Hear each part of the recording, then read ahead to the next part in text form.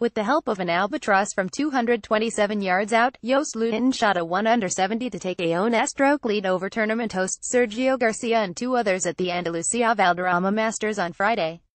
The Dutchman holed out with a 4-iron from the fairway on the par 5 11th at Real Club Valderrama, making it after the ball hit the front of green and gently rolled into the cup for his second career albatross on the European Tour. Luiten also had 2 birdies and 4 bogeys to get to 6 under for the tournament, ahead of Garcia, Scott Jamieson of Scotland and Robert Brock of England. Luiten, who finished second at the Spanish Open at Valderrama last year, has only one top 10 finish this season despite missing only 4 cuts in 22 events. He is seeking his 6th European Tour title. "I'm happy with the way I played," he said. "Hopefully we can have a good weekend and we can win here, but there's a lot of golf to be played."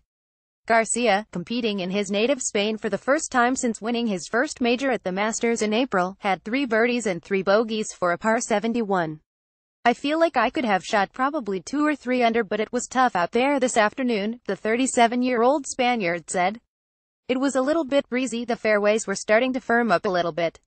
Some of the pins were difficult to get to and unfortunately, because of all the rain, the greens in the afternoon were a tiny bit bumpy." Garcia, who had a share of the lead after the first round, has been dealing with an inflammation on his wrist.